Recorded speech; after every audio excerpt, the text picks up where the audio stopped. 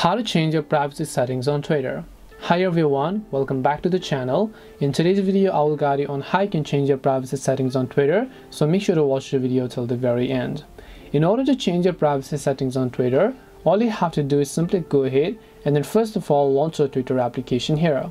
Then tap the profile icon from the top left of the screen, and then what you want to do is simply go to settings and support and go to settings and privacy.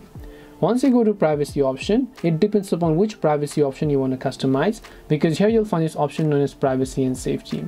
If you want to customize your audience and tagging, you can do so over here to turn and protect your tweets option.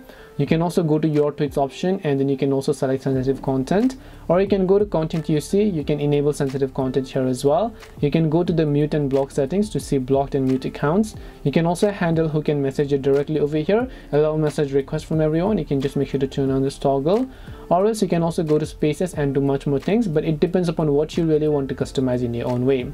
But to give you a basic idea of the context, this is how you can change your privacy settings on Twitter. Hope this video was very helpful. If you have any questions, feel free to leave them down. Thank you very much for watching till the end, and see you soon in the next video.